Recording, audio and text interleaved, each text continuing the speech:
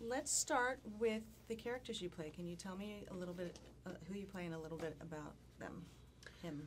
So I play Will Traynor, who is a man who appears to have everything when we first meet him in the movie, but he is subject to a very unfortunate accident, and that, I suppose, transforms him into a very, very kind of bitter and twisted, depressed,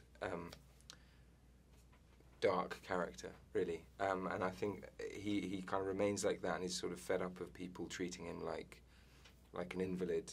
And so he's basically ready to end his life until there's a new breath of fresh air who enters into his life, and her name is...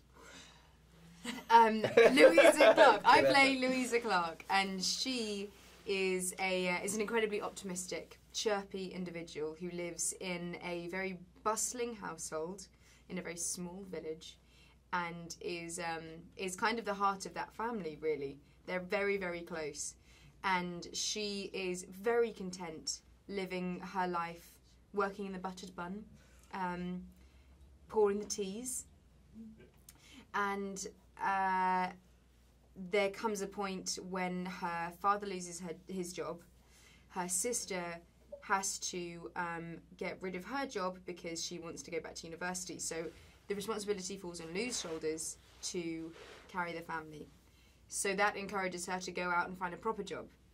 And after a series of failed job opportunities, she stumbles upon the chance to be a caregiver to Will Traynor, who is a quadriplegic and lives in the big castle in the village. And it's from then on that a very unlikely pair finds love. Nice. Now, this is a different role that we're seeing you in.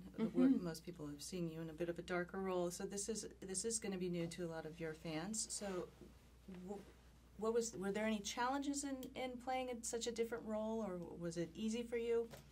Well, the funny thing about me getting to play Lou was that it might seem to outsiders like it's a big departure, but this is very much who I am.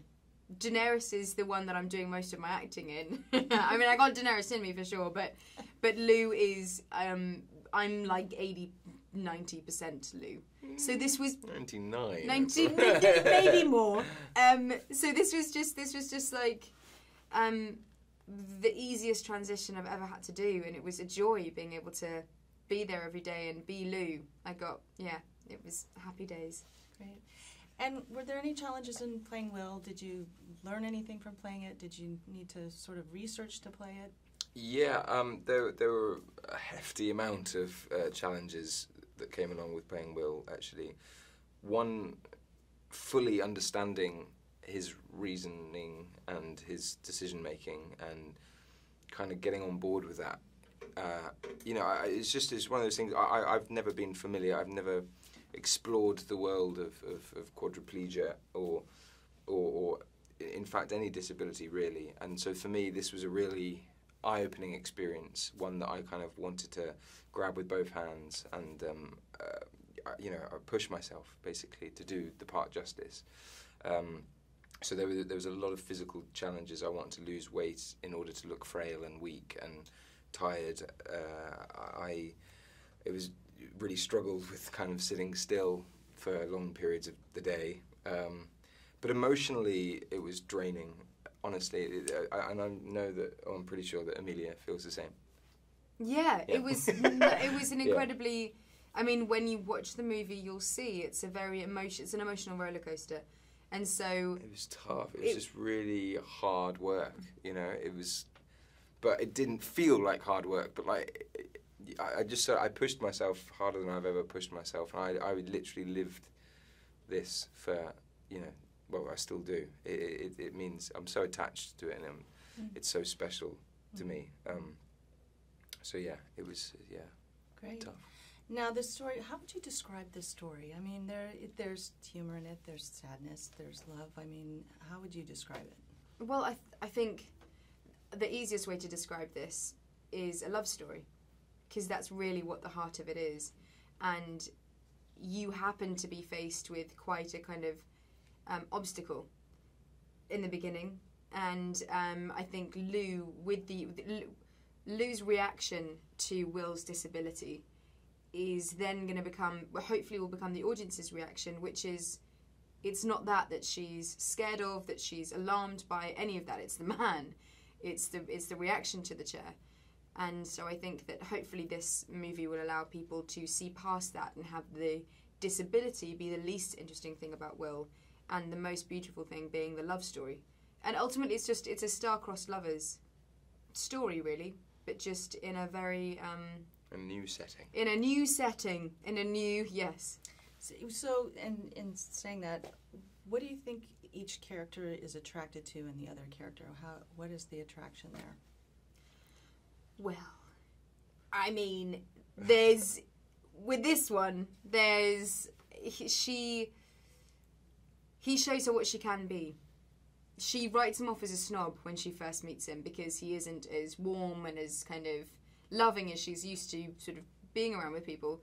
But the charm and the charisma and the intelligence and the experience. The experience, yeah, exactly. The kind of the worldliness of him that is so miles away from everything that Lou has experienced up until this point is just intoxicating. And I think that when she sees, it's also what people always say, it's the way he looks at her.